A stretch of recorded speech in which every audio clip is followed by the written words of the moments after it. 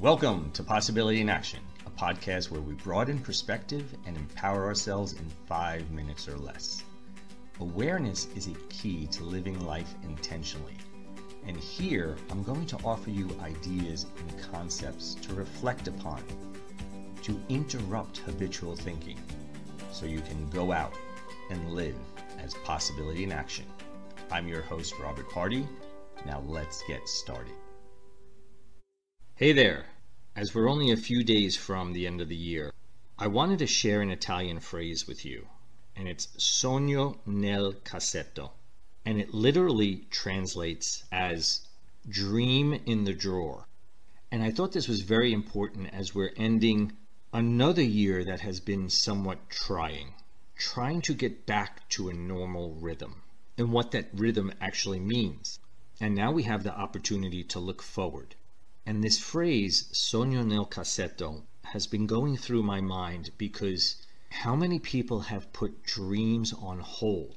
Whether it's dreams for work, dreams for personal growth, dreams for adventure, dreams for a new business, dreams to go back to school. How many dreams have been put in a drawer? And have we forgotten about them?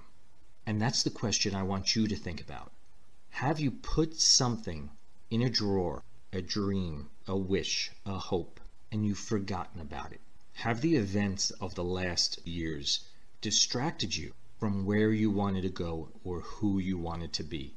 And a lot of times it's much easier to put the dream in a drawer because life circumstances seem to say it's not going to happen. But it comes back to that question of, is it important for it to happen?